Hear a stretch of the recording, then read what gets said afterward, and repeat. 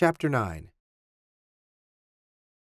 The school gymnasium, forever marred by shoe scuffs and perfumed with sweat, was lined on one side by a long hallway. This led either to the locker rooms or into the gymnasium itself if you pushed open the two swinging doors set with small windows. These allowed Ben to peer through and see that volleyball was being played today. Not one of his favorite sports, but not as bad as some of the others. Still, he couldn't bring himself to enter, even though first period had started 20 minutes ago.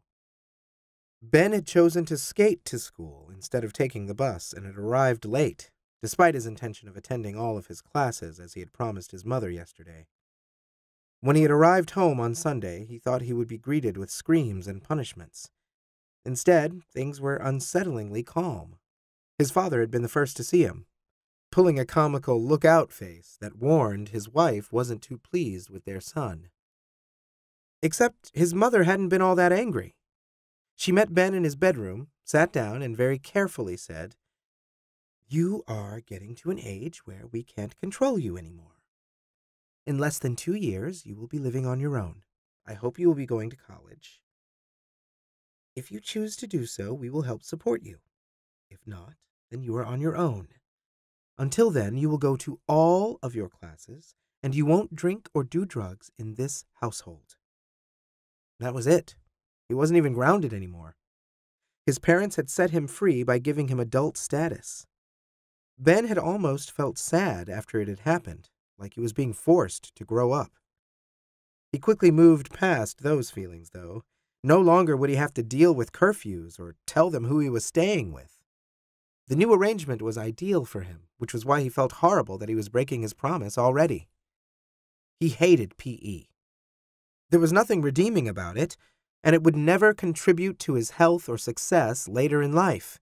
If anything, facing the abuse of the coaches and his peers threatened to make him jaded and mistrustful of the human race.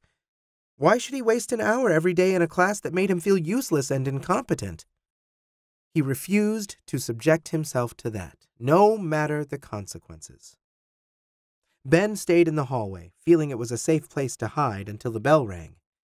Students with flushed faces swarmed out of the locker room. He let them pass without making eye contact, waiting for someone to ask where he had been. It didn't happen until one of the very last people stepped into the hall. "Ben, my man," Leon called out happily. "Where have you been? I haven't seen you since my wisdom teeth were yanked." "I've been skipping a lot of classes lately," Ben confided. "Have the coaches said anything about it?" "Those clueless goons? Of course not. They're too busy reliving their glory years with the second-rate jocks who didn't make the football team." Ben laughed in relief. "I wonder how long I can get away with this." "I don't know, man, but you've got the right idea. Tell you what, if the coaches ever notice you missing, I'll try to cover for you." "Thanks, I owe you one." Leon clapped Ben on the shoulder. "Hey, I hear your best friend is dating my best friend."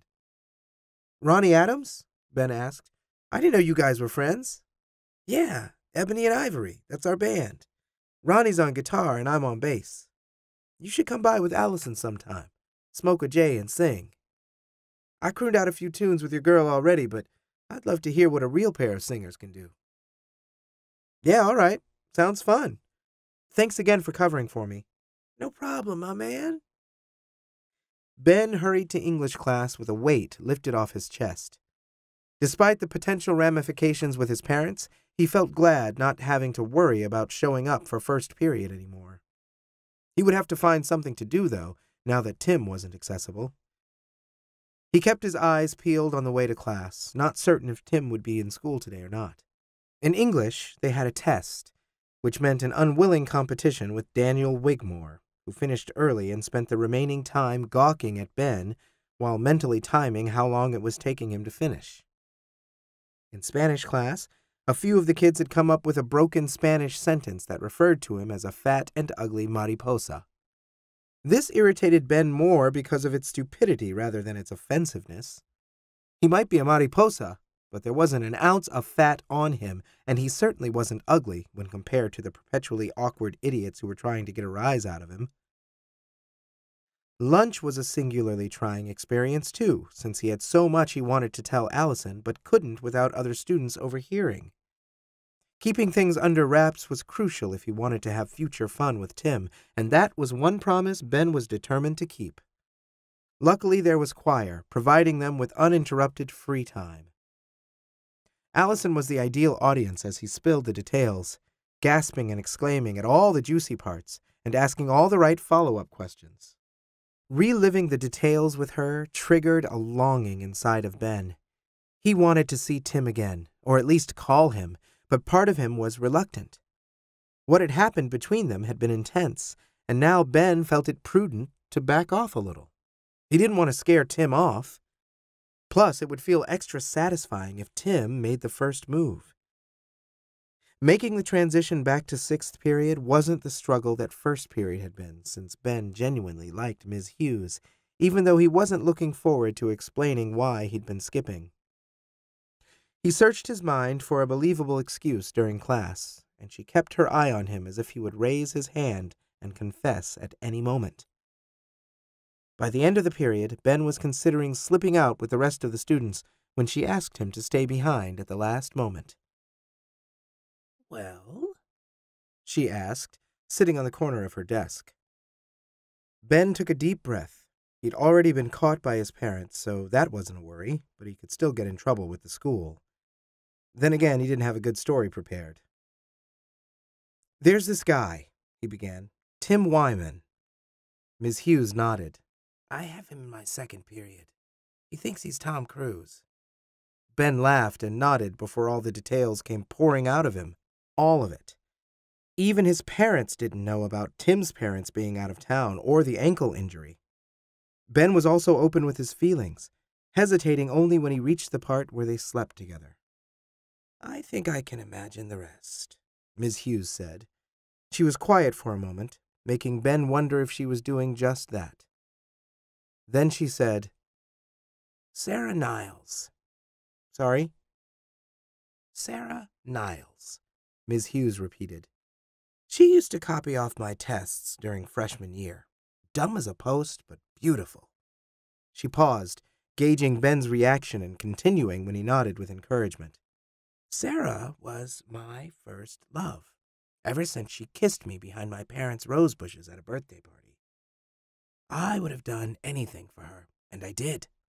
She never would have passed physical science if it wasn't for me. Unfortunately, like your Tom Cruise, she wasn't exactly comfortable with herself."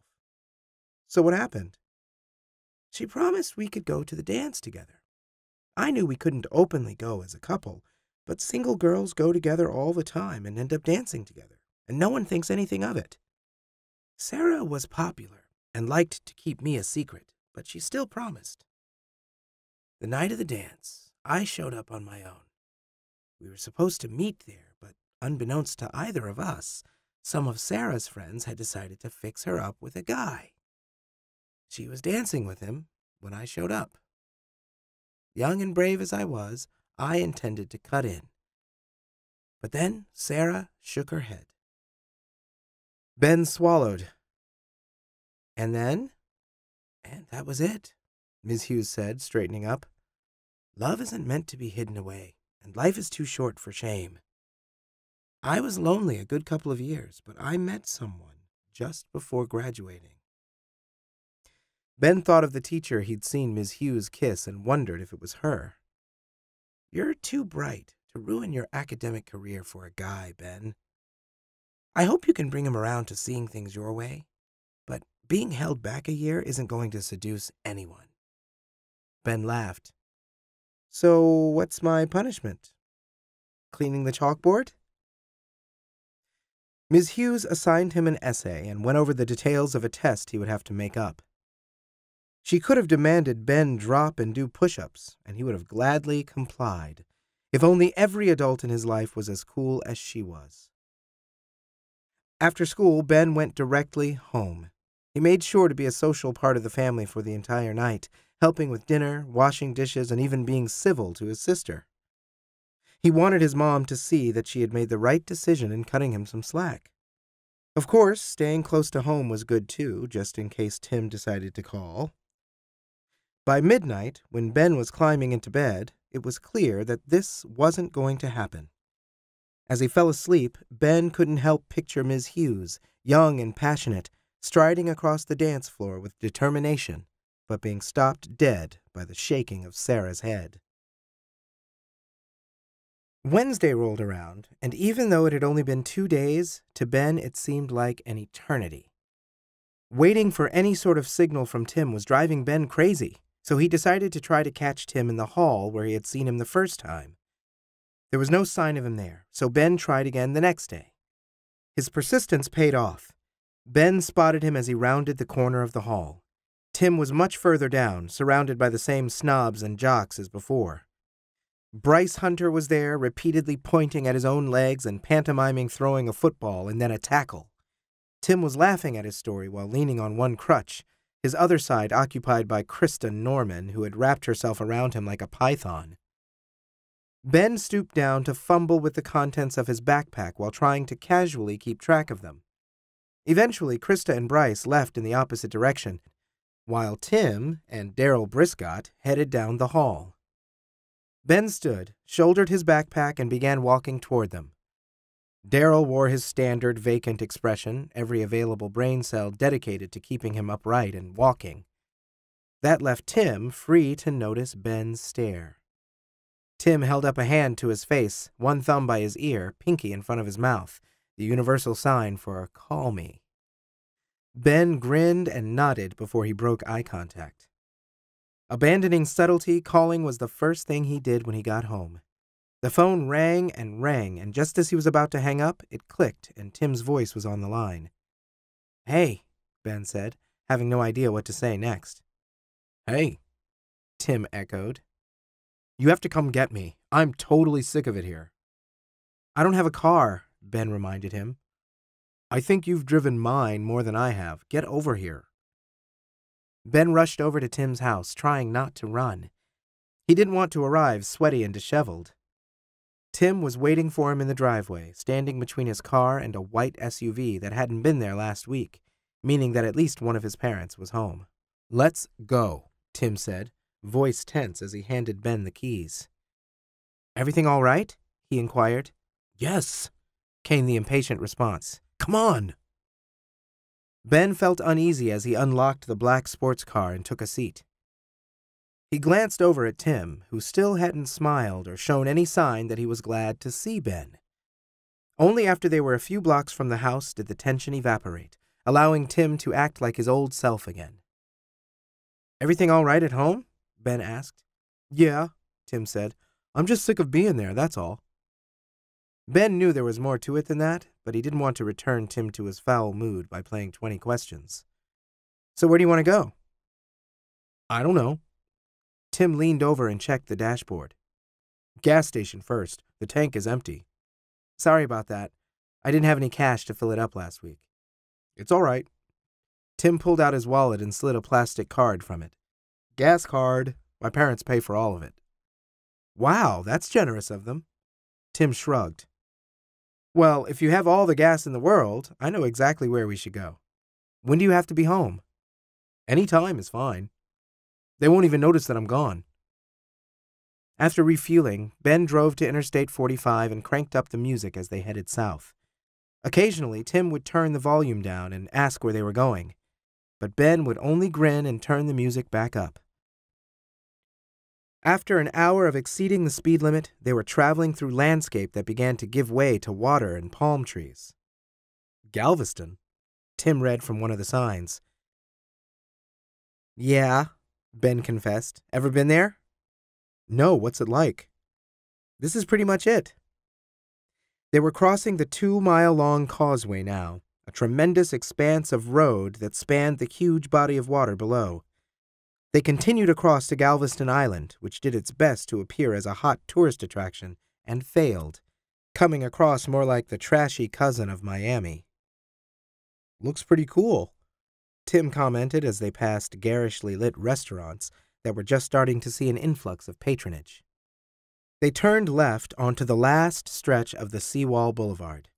Ben kept Tim distracted and looking away from the small area where the Gulf of Mexico could be seen and continued driving until they reached the Bolivar ferry. The stars were shining favorably on Ben that day. The ferry was docked and cars were pulling onto it. Tim sat up, looking more enthusiastic. Once the car was parked, they left it and walked to the front of the boat for a better view. To the east, water stretched out and disappeared into the horizon. "Is that the ocean?" Tim asked excitedly. "That is, isn't it?" "Yup," Ben said. "Well, the Gulf of Mexico, anyway. My dad always calls it the poor man's Atlantic." "It's all the same water, right?" "This is so cool." They stayed on deck during the 20-minute ride, Ben singing sea shanties to make Tim laugh as wind blew through their hair and mist from the waves chilled their skin. When Bolivar Peninsula came into view, they hurried back to the car and impatiently waited for the other cars to disembark ahead of them. They didn't drive far before finding a decent beach. Tourist season was starting to die down, and while it was impossible to find complete solitude, they did find an area unpolluted by sunbathers. Tim's crutches kept sinking into the sand, so they backtracked to solid ground and parked themselves there, enjoying the view. The sky changed its flavor to tropical orange as the sun steadily made its descent, seagulls calling out to each other above the crashing waves. "This is the first time I've ever seen the ocean," Tim said. "Or Gulf, or whatever." "I guess there's nothing like this in Kansas," Ben replied. "I figured that you traveled a lot with your parents, though." "Not really. They like to take trips on their own, but I've been to Mexico City half a dozen times. My mom's family all live there." "What's it like?" "Beautiful. Very different from here. That's what I like about it." A faraway look came into Tim's eyes as he remembered. "I always make them take me to the volcano Popocatépetl." "Popo what?" Ben snorted. "Popocatépetl," Tim repeated. This sent Ben into a fit of laughter. "That's what it's called," Tim insisted, before starting to laugh himself. "I guess it does sound kind of goofy." "I love how you say it with the accent and everything," Ben said once he had calmed down. "Can you speak Spanish at all?" "Fluently. I was raised bilingual." "Yeah, it's pretty obvious at this point that you're bi," Ben teased. "I'm not," Tim protested. "I just get really horny sometimes." Ben tried not to laugh at this, but couldn't help himself.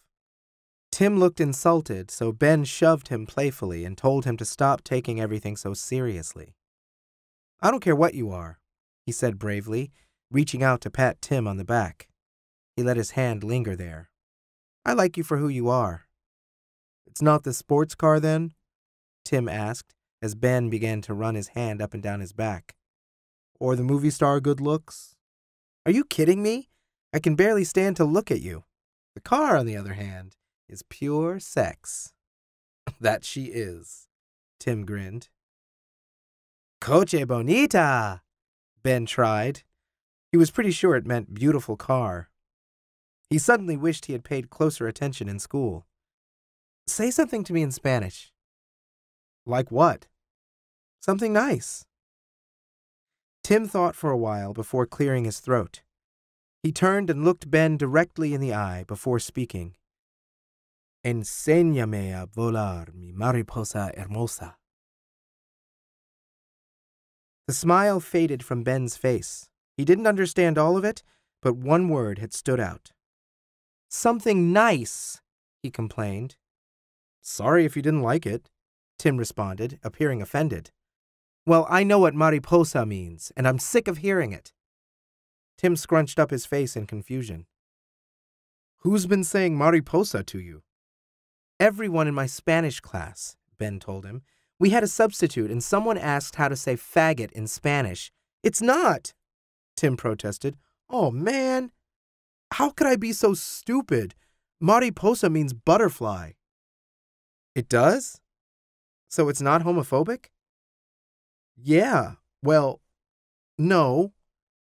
Tim thought about it for a second. "It's just like the word fairy in English. You can say it all day long and it doesn't mean anything bad, but call someone that in the right context, and it can be offensive." "Oh." That explained why Mrs. Vega hadn't reacted when the students kept using that word. In a way, it was kind of cool. Basically, everyone was saying butterfly to him. Big deal. Knowing this would make it easier not to react in the future. So what did you say to me then? Ben asked. Forget it, Tim said dismissively. I should have chosen my words better. No, tell me. Maybe later. Ben begged him to reveal what he had said a few more times, but Tim was adamant. Instead, he started digging around in the sand, looking for shells that weren't broken to take as souvenirs. This led to them digging a moat, followed by the inevitable building of a sandcastle. It wasn't the right kind of sand, though, so all they could build was a shapeless mound of sand. Ben made a limp flag out of some seaweed and a stick and stuck it in the top, dubbing it Popocatépetl. The night had finally arrived in full, the temperature dropping. Ben was about to suggest they leave when a laugh came from further down the beach. Raucous voices soon joined it as a group of silhouettes moved toward them. Ben hoped not to be noticed in the dark, but as the strangers passed, there were puzzled murmurs before one of the voices called out. Tim answered, causing a few to scream and the others to giggle. The group walked toward them, the distant streetlights illuminating 5 girls, all college age or older. Each had a beer in hand, 2 of them carrying half-empty 12-packs in the other. The girls were all bony clones of each other, except for one who was stocky and confident. She was the first to speak to them in a thick Bronx accent. What are you two doing out here? On a date or something? No, Tim laughed. What about you? We're not lezzies. Ew, mocked one of the girls in the background to the other's amusement. That one is kind of cute, murmured one of the voices. How old are you guys? Challenged the ringleader. Old enough, Tim retorted to their delight. You guys want a beer? Yeah, I need to sit, whined a girl with bleach blonde hair. Let's drink one with them. The girls jostled for position on the sand, ending up forming a circle like some strange council. The ringleader sat directly in front of them while the 2 prettiest flocked to Tim's side. Nearest Ben was a fair-haired girl with timid posture who risked a sympathetic glance in his direction before looking away. Tim eagerly accepted the beer.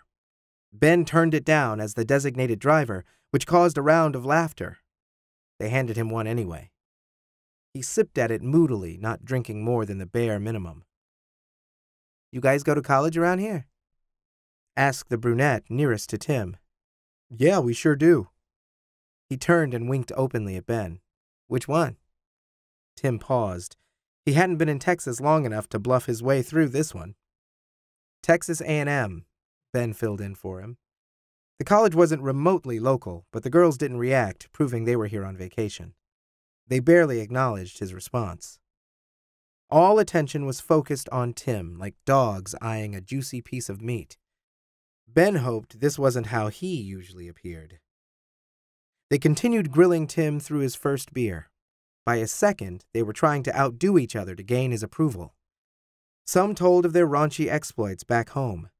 One tried humor and failed miserably. The girl nearest to Tim relied on physical charm, finding excuses to make bodily contact with him. So far, she seemed to be in the lead. Only the bashful girl next to Ben refrained from these games. She started a cautious conversation with Ben about what life was like in Texas, which he found hard to focus on while keeping an eye on the proceedings. When Tim stood to answer a call of nature, the brunette rose with him, wrapping an arm around his torso to help him walk. This caused a chorus of oohs from the other girls that set Ben's teeth on edge. He tried to follow them with his eyes as they left, but they were soon lost to the dark. It was hard to judge how much time passed before they came back, but every minute was grueling. When Tim did show his face again, he was grinning. I'm afraid, ladies, that we must take our leave, he said. No way, come and party at our hotel, the brunette insisted. Tell us where you're staying and we might come by later, he suggested. Ben couldn't wait to leave as they all clamored to give Tim the information. He didn't say anything further until they were back on the ferry, looking over the edge at the churning water below. That brunette sure seemed fond of you, Ben prompted, making sure to keep his voice neutral. He was certain that acting jealous wasn't going to earn him any points. Yeah, she was all over me when I went to pee. Really?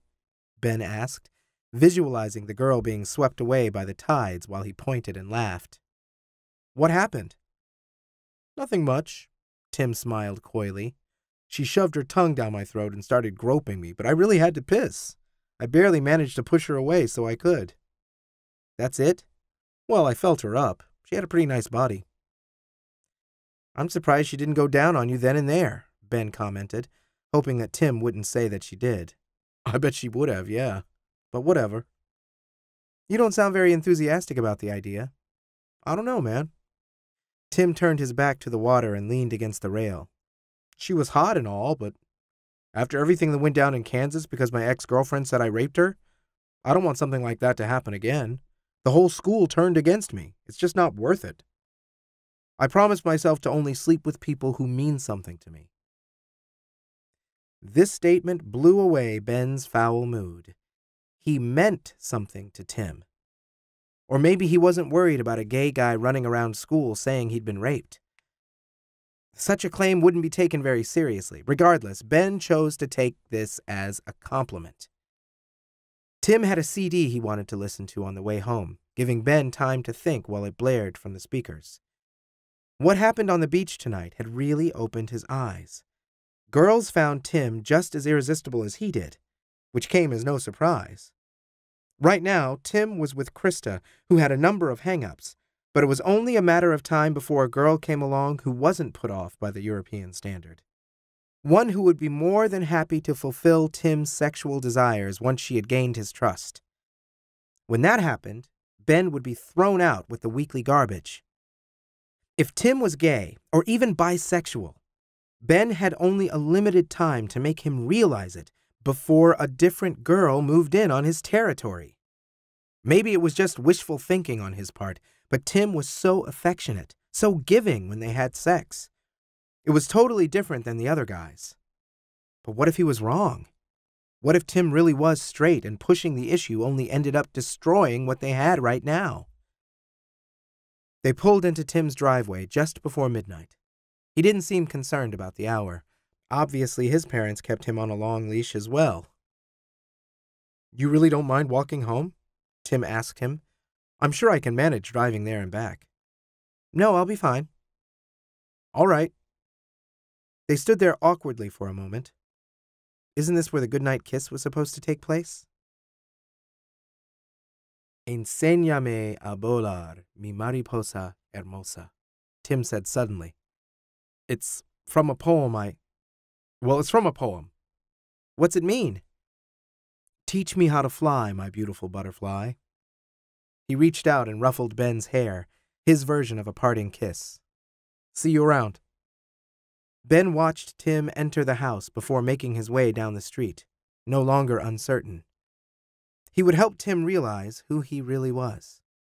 He would teach him how to fly. Two young men discover what it means to be friends, lovers, and sometimes even enemies in Something Like Summer. Available as an audiobook, ebook, or paperback at your favorite retailer.